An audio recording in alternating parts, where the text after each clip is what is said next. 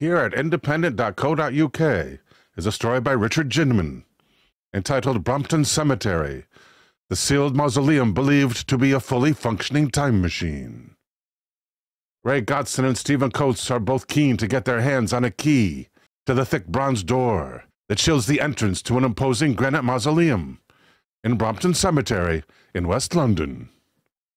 For Mr. Godson, a replacement for the key that went missing in the late 1970s would allow him to pay his respects to Hannah Courtoy, his great-great-grandmother, who was interred in the tomb with two of her three daughters.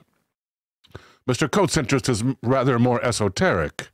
He is keen to test a long-held theory that the tomb is a fully functioning Victorian time machine. If the door is opened, Mr. Godson expects to find a few dead birds and a lot of dust.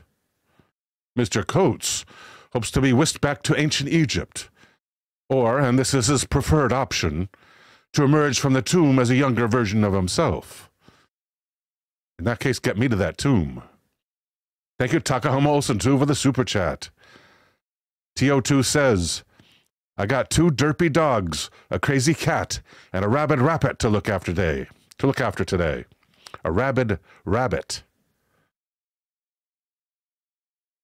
Thank you, TO2. Mr. Coates says, I'll certainly give it a go. He's a film composer with a long-standing interest in London and its myths, who wouldn't take the opportunity to travel through time. Mr. Coates is so keen to unlock the secrets of the Courtoy Mausoleum, or as it has been dubbed, the Courtoy Time Machine, that he has organized a storytelling event in the cemetery on the 20th of December to raise enough money to buy a new key. As he points out, you can't just go down to High Street and get a Yale key cut.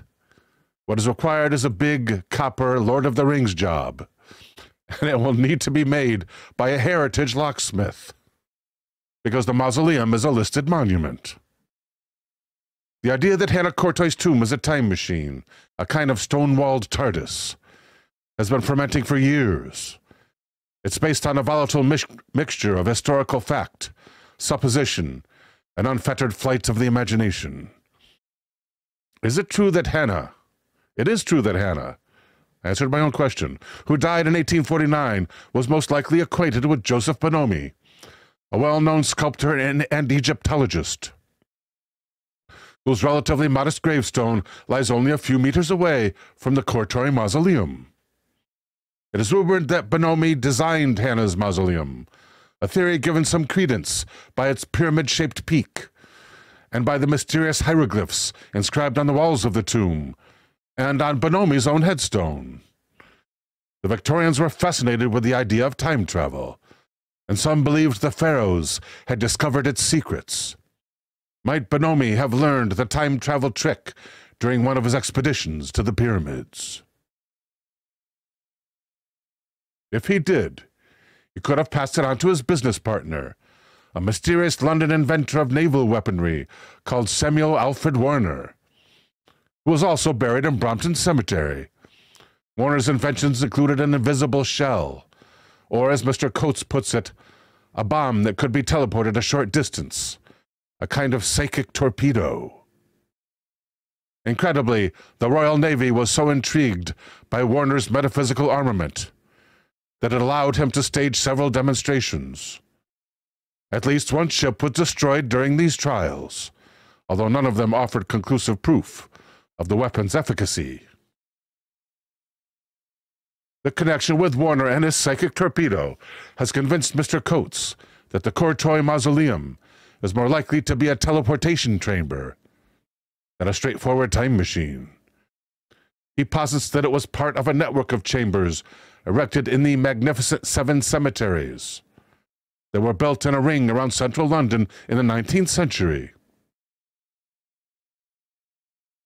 The time machine myth received a significant boost in 2003 when the Scottish musician Drew Mulholland, who records under the name Mount Vernon Astral Temple, put a photograph of the Courtoy Mausoleum on the cover of his album, Music That Destroys Itself.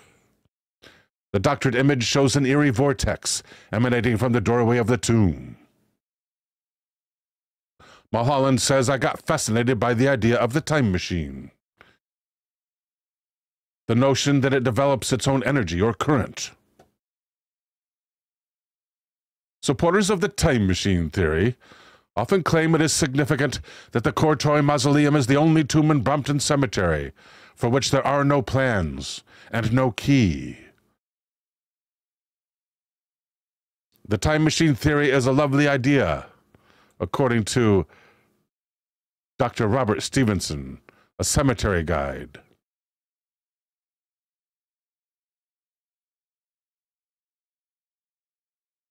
Mr. Coates isn't put off by non-believers. He says, you know, some people are not a subscriber to the time machine theory, but that in itself is suspicious in my view. Ultimately, the mystery won't be solved until a new key is inserted in the lock and the heavy bronze door swings open to reveal the tomb's secrets. Mr. Coates says, perhaps we'll have an auction to decide who gets to step inside first. It will be interesting to see what happens to them.